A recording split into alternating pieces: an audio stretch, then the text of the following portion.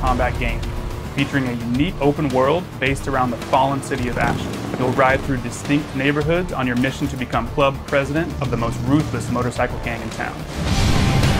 Storyline that actually affects your motives in the game. You're a normal citizen who has joined a motorcycle gang in order to get ahead in life. You can choose how you want to look, being a male or female, a hardcore Harley guy or a cutthroat femme fatale.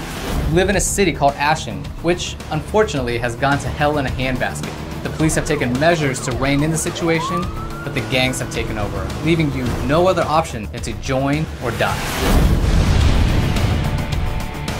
There are 98 missions in Road Rage, including 42 story missions and 56 side missions. These range from all-out brawl to timed races and more. Missions will require you to race and knock out opponents, which is a great way to earn some cash. You can also earn loot through other objectives. Throughout the open world, you'll ride through many different environments. There are many distinct districts to explore, including Subtroit, Chitaly, Downtown, Riscago, Haunted Hills, and Farmlands. You'll get to know the unique and dangerous aspects of each neighborhood as you complete missions within each hamlet. The story, missions, and open world environments contribute to making Road Rage a one-of-a-kind motorcycle combat game. Make sure to pre-order now for exclusive in-game content. You can pick up bonus characters and weapons with exclusive pre-order packs available now. In Civilization, you must gain the trust of the inhabitants in order to accomplish your mission. This first video is about the very essence of Outcast, exploring a living world. From the start of the game, you can access the 6 regions of Adelpha, but be careful. Some of them are better guarded than others. Find the Deoka's sacred and ancient gateways to travel from one region to another. This is Motazar, an arid mountainous region of great strategic importance. The soldiers of the tyrant Feyran exploit the local population to extract helidium, a rare mineral used to manufacture weapons. Expect to come across lots of soldiers here. In this world, you are the alien. Observe and communicate with the locals in order to unravel the mysteries of Adelpha and advance in your quest. I am going to like you, Urukai. I am Ashkar, leader of Motazar. Maybe you could help us save our Shamas camp. The Shamas, who are spiritual guides and the living memory of Adelpha, will be able to guide you. This region's Shamas has been imprisoned. It's up to you to free him before it's too late. The Shamas is on the other side of this rift, but how to get across? Try different things, experiment. Your actions have a direct impact on this world. Oops, that was wrong.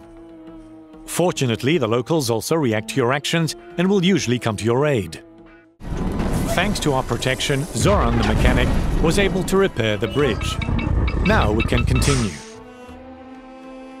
Travel to the 4 corners of Adelpha and meet colorful characters in this unpredictable action-filled adventure. Your actions will determine the fate of 2 worlds. Don't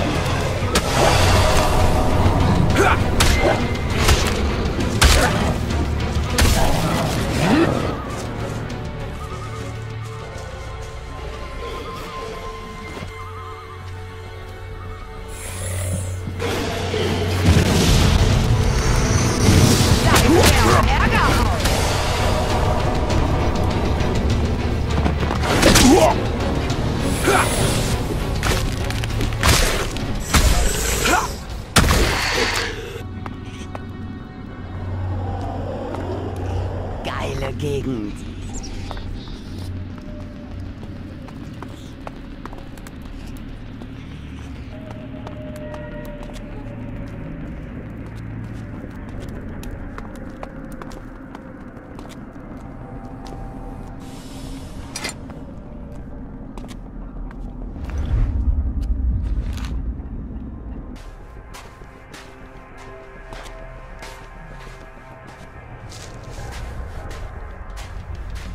Das Vieh ist schon erledigt.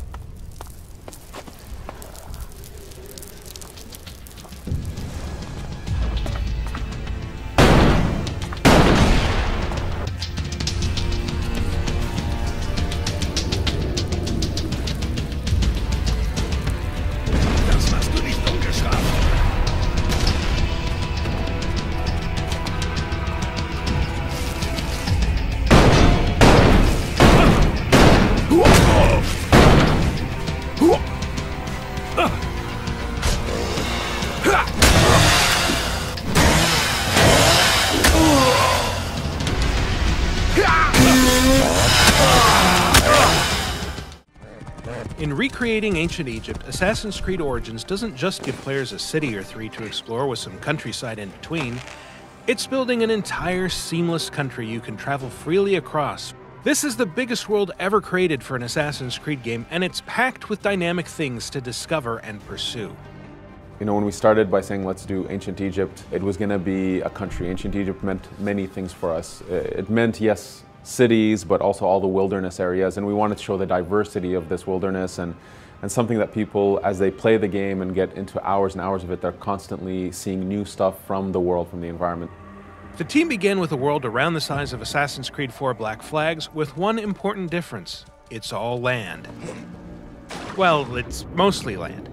No matter where you are, there's a density to the landscape that creates a feeling that there's always some area you haven't explored, something you haven't uncovered. In terms of the granularity of the details, the experiences that you can have, the things you can run into, the NPCs, the animals, the fauna, it's much, much more dense. So this is definitely, in terms of content, the biggest world we've ever built. We wanted the exploration of the world to really be jaw-dropping. We wanted people to be lost in this world for hours and hours, so the game is quite huge. The world is massive. Egypt, even in the game setting of 49 BCE, was never an undifferentiated landscape of deserts, pyramids, and snazzy headgear.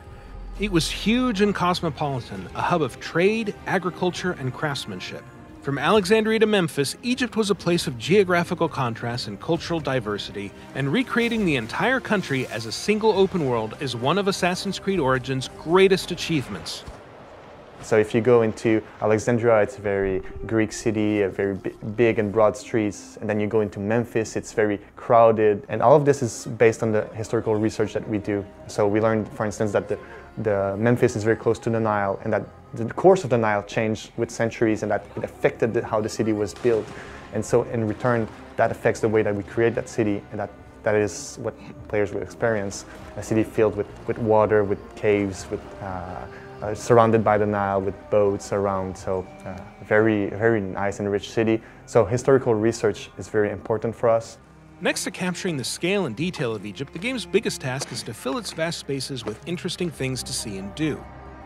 The Egypt of Assassin's Creed Origins is a dynamic place, one where you'll always be able to find wildlife to hunt, a secret to uncover, a bandit gang to raid, or a quest to pursue. In fact, you'll need to discover the game's quests on your own, and there are multiple ways to do it. A vital contact might direct you to someone who wants you to check on a friend in danger, for example, or you might just stumble onto that friend while exploring and get pulled into a new adventure. You can even leave a quest at any time, pursue other tasks, and then pick up again from where you left off.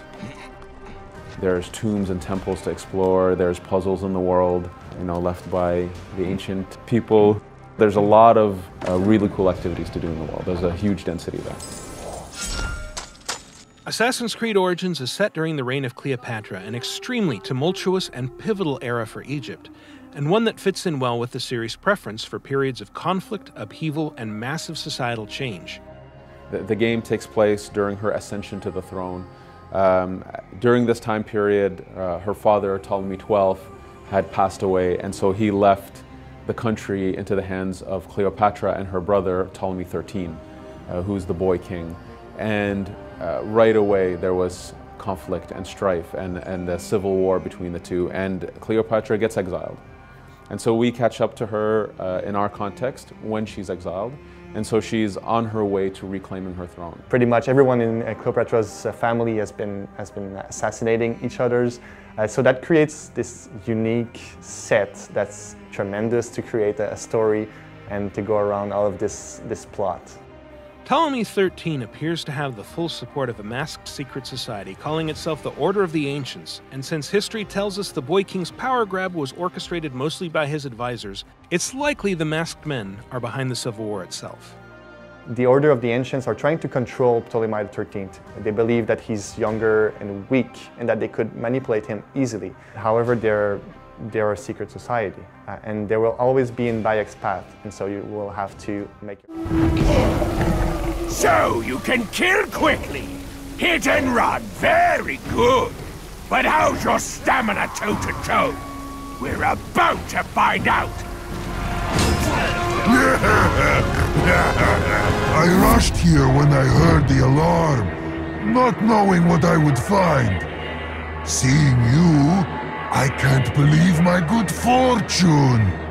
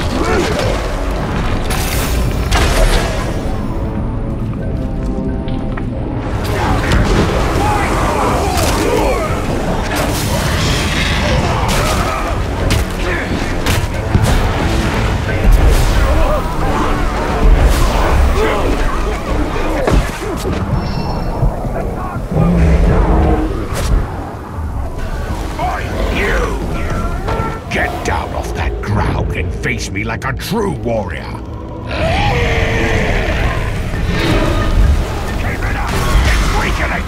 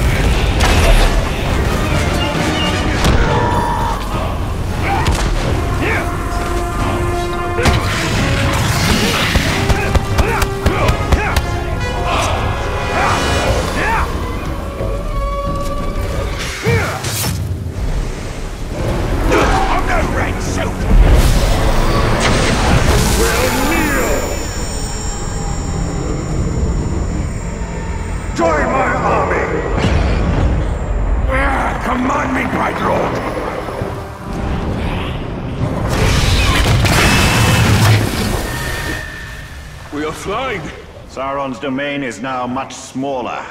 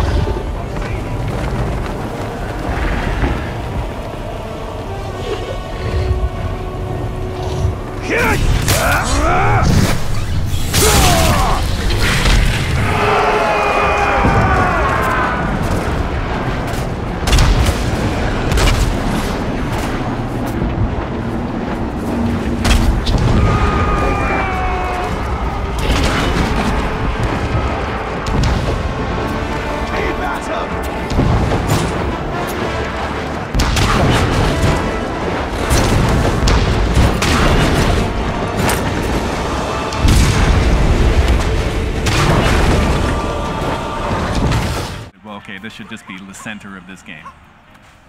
I love how much it encourages that exploration and experimentation that I think the Mario games along these lines are so known for when you think about Super Mario 64, Super Mario Sunshine. Here we've got so much stuff that just looks interesting, and you're wondering, okay, what will happen if I throw my cap at it? You never really know what's going to happen, so you want to try everything just to see. 何でも試してみたくなる仕様ですね。まあどういう要素があって。そうですね。いろんなものにこう帽子を投げたり、試してもらえたらなと思ってます。Yeah, I definitely hope people, while they're playing this game, they just throw their hat at everything and try all sorts of different things. Whoops, that was a mistake. Right now, normally, if you were following the story path of the game, you'd be talking to Mayor Pauline, who wants you to recruit musicians. There's one there. But we're going to ignore that right now because there's lots and lots of things to do beyond following the main story of the game. Like possess rockets and turn into rockets with mustaches. And why wouldn't you do that if you could? Actually, that's an interesting note there. So you mentioned Mayor Pauline, and I think our sharp-eyed viewers will have noticed that some of the street signs are references to some it's still Cappy, even though he's turned into a different kind of hat now.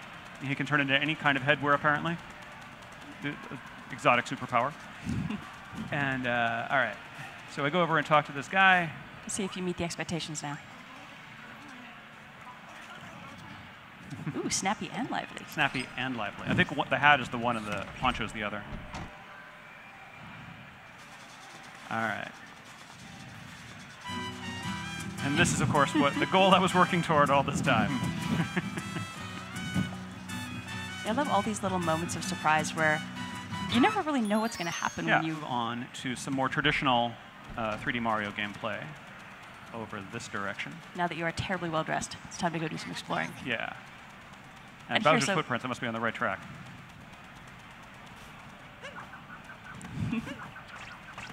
So notice that while using the motion controls, I can actually use the little homing function on the hat more easily. It is possible with the button controls only, but it's much more difficult. All right. And with bullet bills, you can only capture them for a limited amount of time because at some point they're just going to blow up. Yeah. So you have to be a little mindful of what you're doing. Yeah, you only get so much time with the explosive guys. All right, and then almost to one of my favorite bits in this level. Oh yeah, the next bit you're coming up to just blew my mind the first time I saw it. So this place has these murals that look like they're decorated in this cool old school aesthetic. And I'm just going to go right on in. And I've still got my costume. So, Koizumi-san and Monokura-san, I think we definitely need to hear a little bit more background about why you added this into the game, because it's so cool, but it's so unexpected as well, I think. なんでこのような 2D の8ビットマリオのところも入れたいと思ったんでしょうか。3D の部分は気持ちよく探索できるように比較的おおらかに作っています。So we wanted to make something that would be, sort of a contrast with the 3D stages that you're able to explore very freely in. 2D の部分はもう少し細かく緊張感のある構成になっています。The 2D spaces are kind of more confined. They're more